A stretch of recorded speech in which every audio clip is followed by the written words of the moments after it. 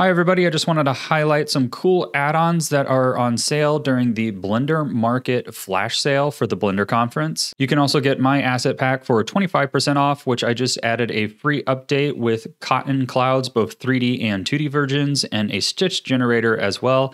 And as usual, every time I do a free update, I add some more to the free sample pack, so check that out as well. First up, I just want to highlight some of the add-ons that are already quite popular and going on sale, which will be for 20% off. We have AutoRig Pro, which I've covered on this channel before, which helps you automatically to rig your characters just by placing these points and clicking AutoRig, and it will do the rest for you. We have the Hard Ops add-on also going on sale, which I'm sure you've already heard of, but if you hadn't, it's becoming the industry standard for Hard Ops modeling tool sets, and it's just an incredible set of tools, very complicated, very deep, but also very powerful. Yet another add-on I've covered on this channel, but the Botanic collection is going on sale, as are most of Polygonic's tools, which allow you to give a bunch of really nice asset packs with a lot of high quality assets and also a lot of control over those assets, including tools like drawing the Vine tool here.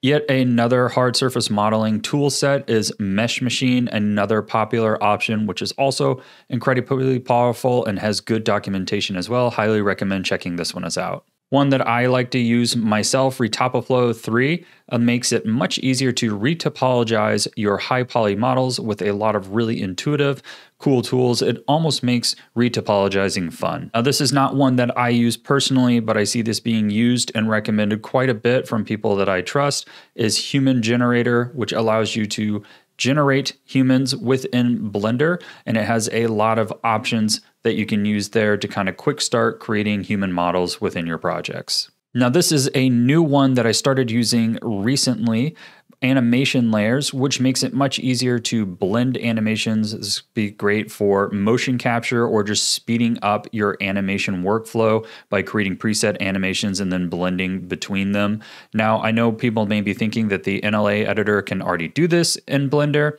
but in my experience, that's kind of buggy at the moment and doesn't always work as expected, whereas this tool kind of works as you would expect it to, and it's just a little bit better of a workflow for that type of blending. Another one that you'll see me using frequently is the node preview. This is incredibly helpful for building out shader setups within Blender, as it will give you previews over the nodes of what you're creating. Now, some new add-ons that I haven't used but plan to check out on the sale are the Starship Generator, which Ducky recently did a video on this. It's a pretty cool tool if you're into that kind of sci-fi modeling setup. The Simple Bend tool looks really promising, as it looks to make an easier bending tool to use within Blender, which is a great idea. Lastly, I want to highlight the Smart Loops toolkit. This is one that I've been actually pretty interested in and plan to check out this sale. It has a lot of cool tools that it adds, but one that I find really cool is this Fix Ingons tool, and then it may help kind of fixing your topology and make that a bit of a smoother process.